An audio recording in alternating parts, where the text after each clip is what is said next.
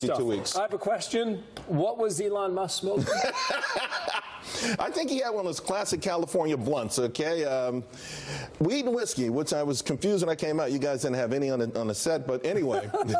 Charles, look at this. So this is amazing. He did a podcast on camera with a guy by the name of Joe Rogan, who's got a lot of popularity. He's huge. Especially on his podcast. Elon Musk is operating a multi-billion-dollar corporation. But even more importantly, publicly traded. Yes. He has an obligation to shareholders, right. And he is allegedly smoking weed on camera on the radio, talking to this man. Let's not forget, guys, let's go back just a month ago with this saga.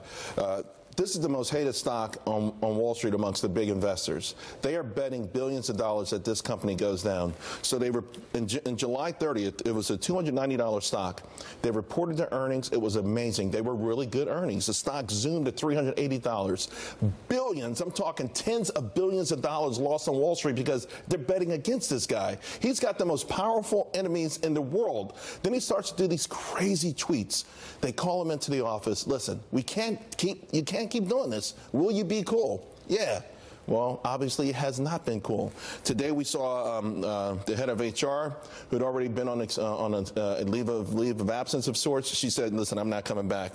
The guy in charge of accounting, he'd only been on the job a month. He says, "I'm out of here." So you've got executives leaving in droves. It's kind of sad. I mean, he looks like he's having a bit of a meltdown, breakdown. I don't know. I mean, he's sweating. He's red in the face. He's drinking whiskey. He's like the classic eccentric inventor kind of person, a caricature that you might the caricature you might see in a movie that at this point, I think for this company to succeed, he's got to be involved, but not in the day-to-day, X's and O's. Stock's off 5. His vision needs to be there. Stock's off 5% today. Yeah.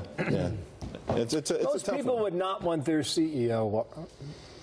No, they wouldn't. By the same token, though, culturally, right? The whole weed thing might actually appeal to some of this down. I think your big-time investors don't want to see whiskey and weed. That's why the stock was down 9%. Yeah. And by by the way, this is for someone who was already on the hot seat. True story. Sure. Yeah. Thank you, sir. Right, guys. Have a good weekend. There he is. All right. President.